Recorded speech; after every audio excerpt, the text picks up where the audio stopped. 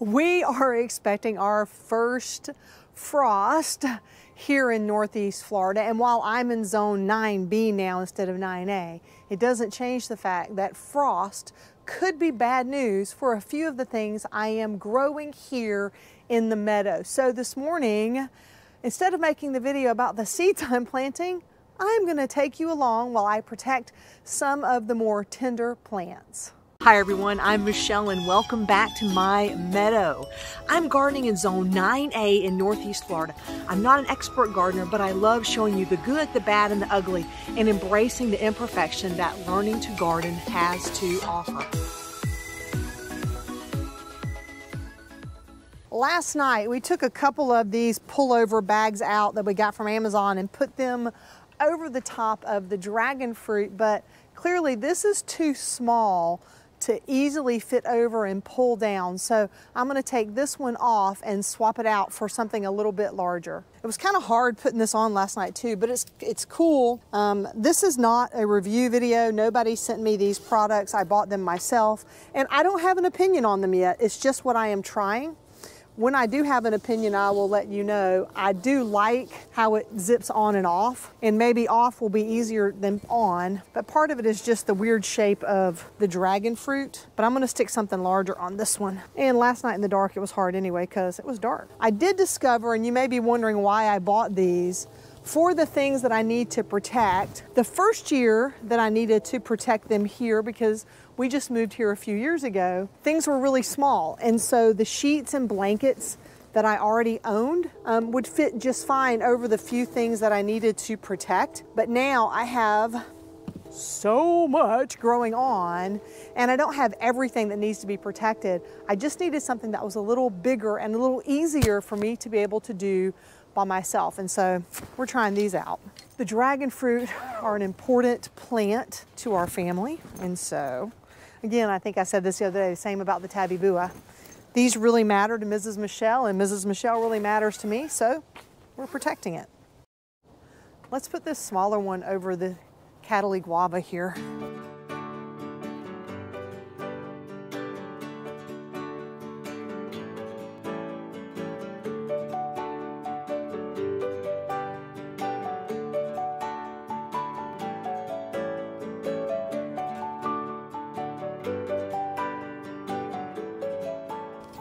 Like that. The other thing I like really is kind of sticking up a little bit and not touching the leaves, which is really better from what I've learned. You really don't, if you can, as much as you can avoid touching the covers to the leaves. Now this is just going to be frost, not a hard freeze. But if you're having a hard freeze and you've touched your fabric directly on all the leaves, there's a chance the leaves that are right at the edge will get frostbite. And so anytime you can sort of create some dome effect without touching all the leaves, I think that helps. All right, onward. All right, let's see how this works here on the tabby bua. The tabby bua is supposed to flower in February. I see some little buds, so I definitely want to try to protect this.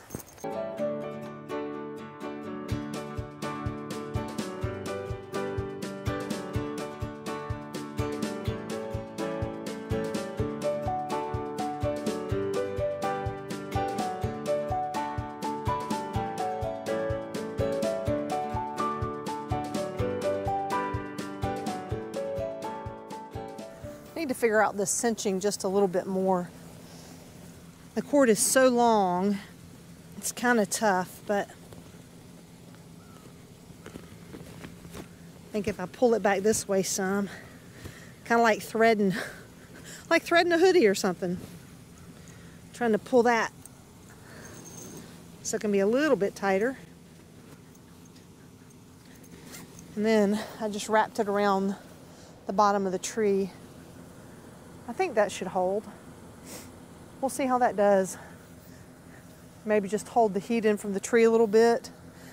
Tonight I'm not going to set up any of the spotlights, but I do have an incandescent bulb that once the weather starts getting colder, I'll be sure I'll stick and shoot up shoot the light up into that to help keep any of the actual hard freeze off of it if we start getting hard freezes.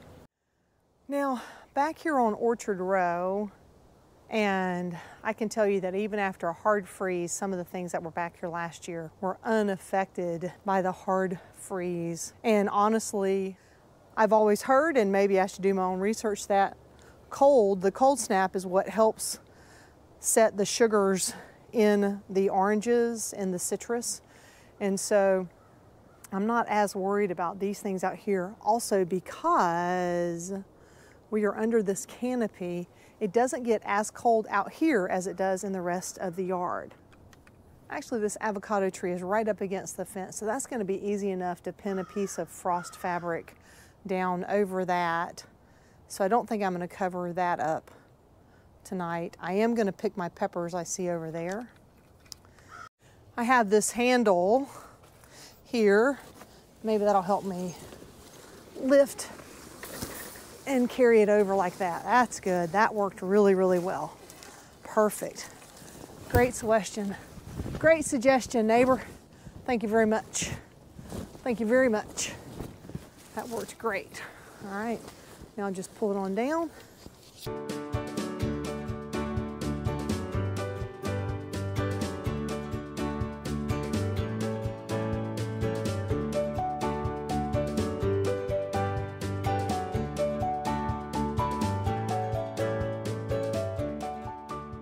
How about that?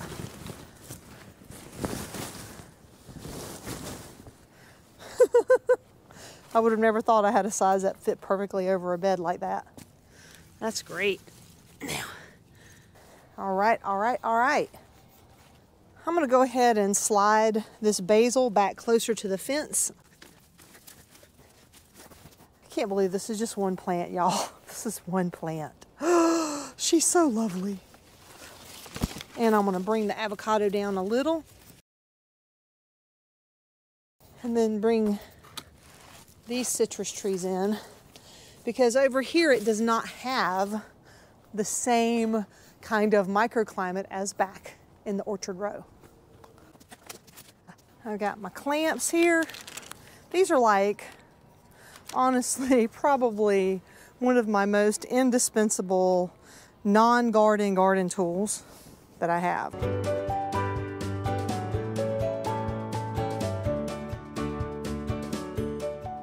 So, what are you doing to protect your plants from the cold?